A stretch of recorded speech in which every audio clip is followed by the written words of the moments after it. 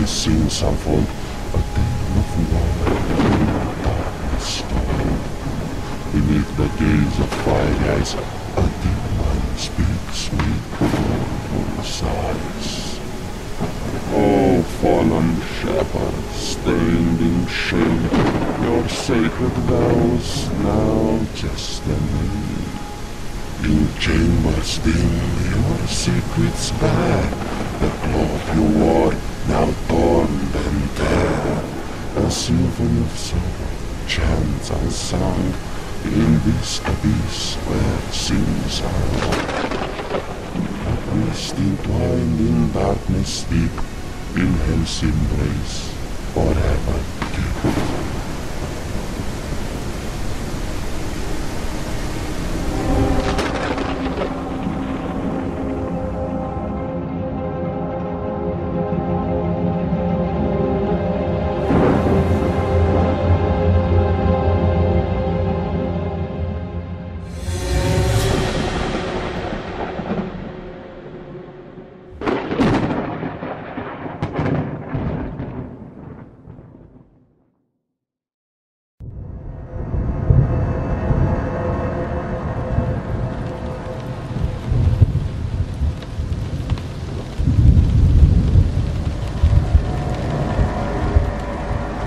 I have no sins to confess.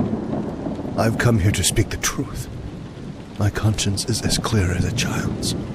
I have been framed and almost driven to insanity. But I am resolute in my faith. Oh Lord, that cursed day. It began like any other. Nothing could have predicted the horrifying events that would unfold later that night.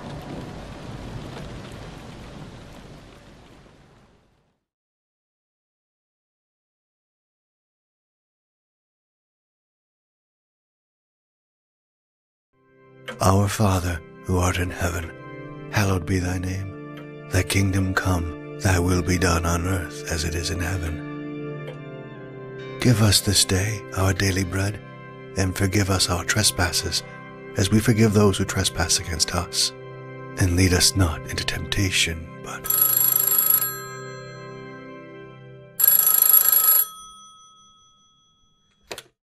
Hello? Hello. Is this Father Mathias? Yes, speaking. How may I assist you? This is Marina Constanza. I'm a member of your parish, though I think it's unlikely you know me. I'm not much of a churchgoer. Oh, it may seem weird for me to come out nowhere and ask for your help. I'm not even a good Christian. Banish the thought. God, in His infinite mercy, takes care of all His children. But please, tell me more about what's troubling you. Thank you, Father. You're too kind, but I'd rather not talk on the phone about my situation. I'd like to meet you in person if possible. It is a delicate matter. Can I come by? I live not far from there. Oh, certainly. I've just finished my prayers and I'm about to prepare some tea. Do you have any preferences? You're too kind. A cup of strawberry tea would be lovely. Right. Then I'll be expecting you. If I'm not available, Felix, one of my students, will assist you until I return. Thank you. I'll see you soon. Well, God bless, and be safe on your way here.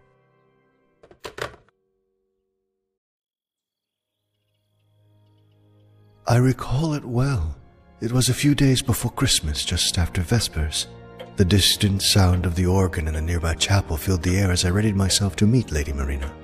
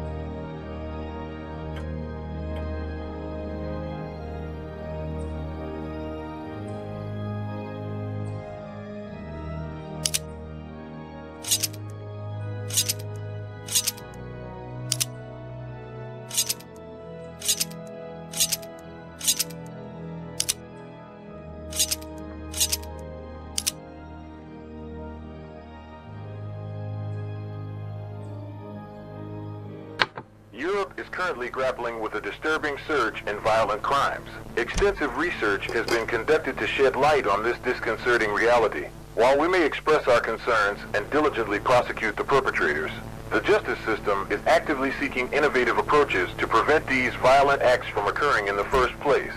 Psychologists have revealed that a significant majority of criminals bear the weight of troubled pasts, which fosters a misguided belief that they possess the upper hand and the right to seek revenge against those they perceive as weaker. Moreover, research highlights a lack of moral compass among the younger generation, which could be a key contributing factor to the increase in violent crimes. Many individuals in this generation look to institutions such as schools, the government, and even the church for moral guidance, raising questions about the trustworthiness of these institutions.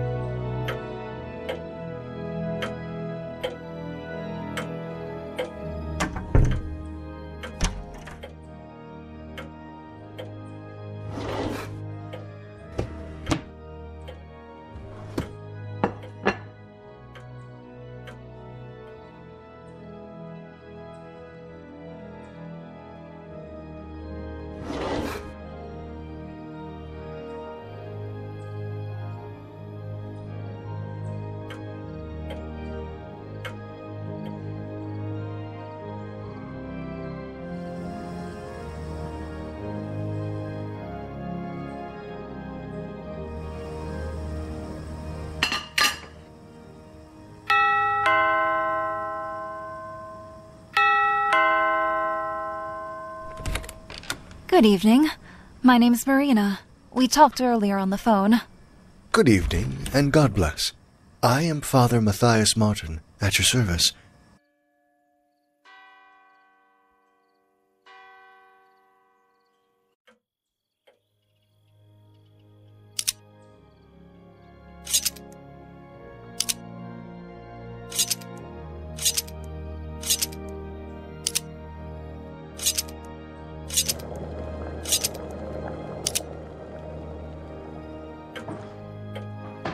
Oh my, such a lovely place.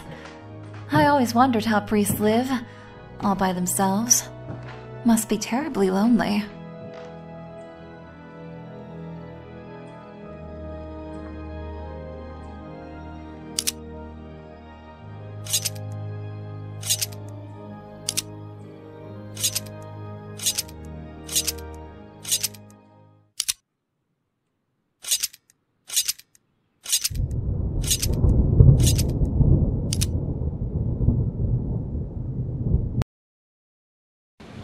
You know, this is a delicate situation.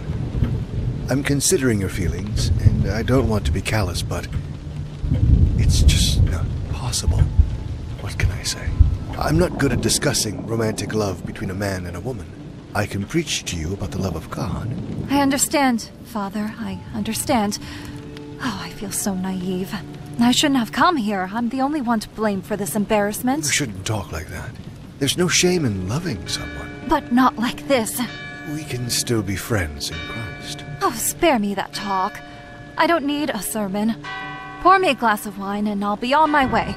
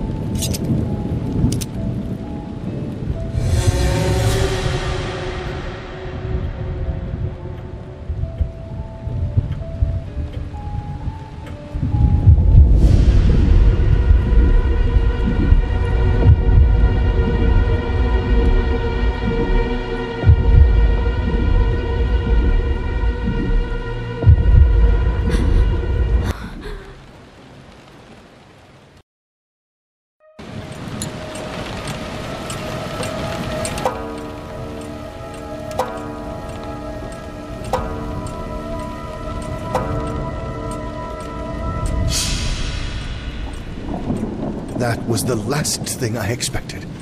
But in retrospect, Felix always was a bit nosy.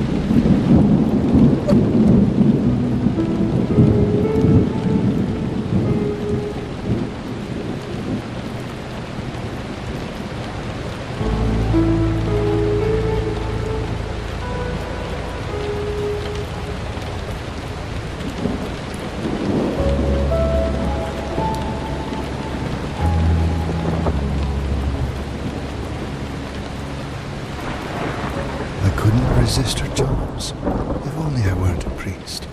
We could have been together, but I had to send her home. Marina? Marina? Hey, you need to wake up.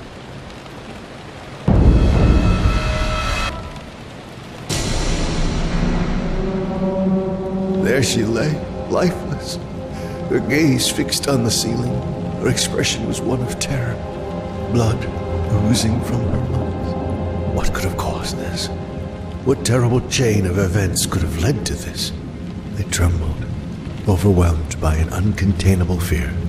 The entire house was spinning with me. I was in deep trouble.